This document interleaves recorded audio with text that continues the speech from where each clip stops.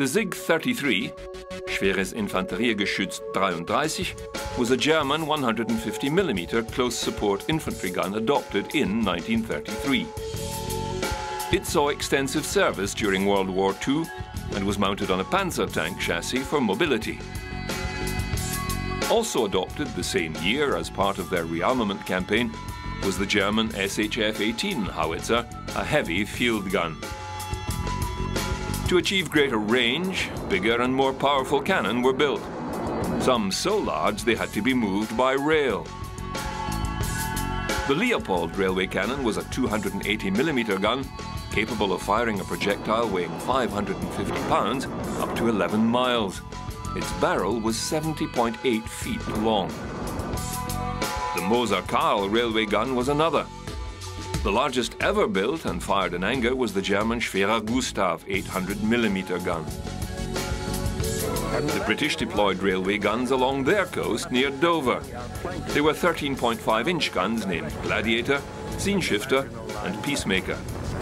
The Germans deployed 40cm guns near Calais.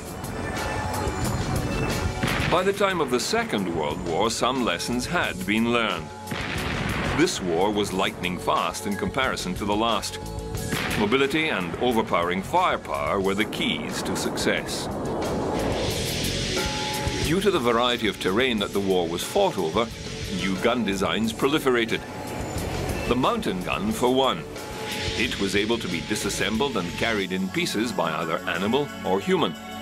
Taken through rough mountainous or jungle terrain, it was then reassembled and put to use, and as troop support was invaluable. At sea, the galleon had given way to the modern battleship and dreadnought. With massive guns, they were able to lay down barrage fire onto islands and atolls in support of marine landings.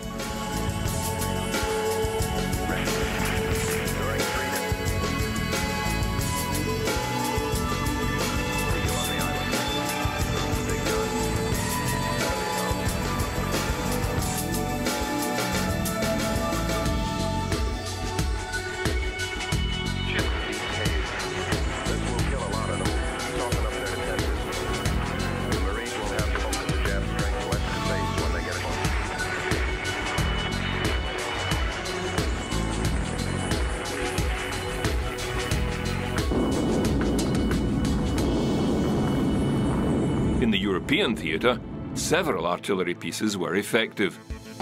The M3 model was developed specifically for airborne forces and was able to be parachute dropped or delivered by glider. It was based on the M2 barrel 105mm howitzer and the carriage of the 75mm pack howitzer. Also developed during World War II was the US 155mm howitzer. It was a towed piece with a longer barrel and new breech mechanism to the older designs. It still fired a separate shell and propellant bag configuration. The Russian 76mm field gun was developed as an infantry support weapon and deployed in 1943. It could fire 10 to 12 rounds per minute and had a maximum range of 4.2 kilometers. Production of this weapon ceased at the end of the war. One instance of intense and extended use of artillery above the norm occurred at the Battle of Tali-Ihantala in 1944, a two-week battle during the Second World War between Finland, Germany and the Soviet Union in an attempt to push Finland out of the war. Utilizing artillery, tank and aircraft bombardment, the Soviets advanced on the Finnish positions. They retreated to secondary defenses. With German artillery assistance, the Finnish forces held their ground, but were eventually pushed back to the third line of defense. Due to extensive use of artillery, the Soviets gained ground, but could not destroy the Finnish forces. So the art of artillery had matured. Modern communications allowed for quick-fire response to non-line-of-sight targets. Modern ammunition was accurate and effective. The use of artillery batteries was refined. A barrage could be defined by cyclic rate as light fire, being 6 to 7 shells per minute, medium, 30 shells a minute, heavy, 50 to 60 shells a minute. Barrages could be of several types. Box barrage, fired around a target to isolate it from reinforcement, or around a friendly outpost to repel infantry attack. Pinpoint barrage, aimed at specific targets like machine gun or sniper posts.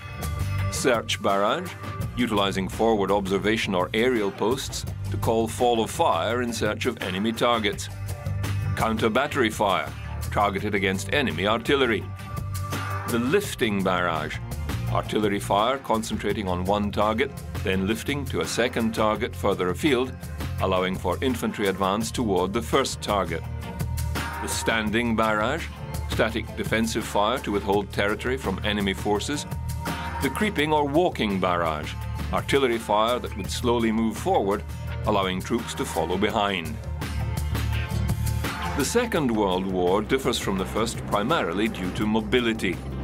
Although barrage tactics were used often, they were never as large as those of the fixed trench warfare of the First World War.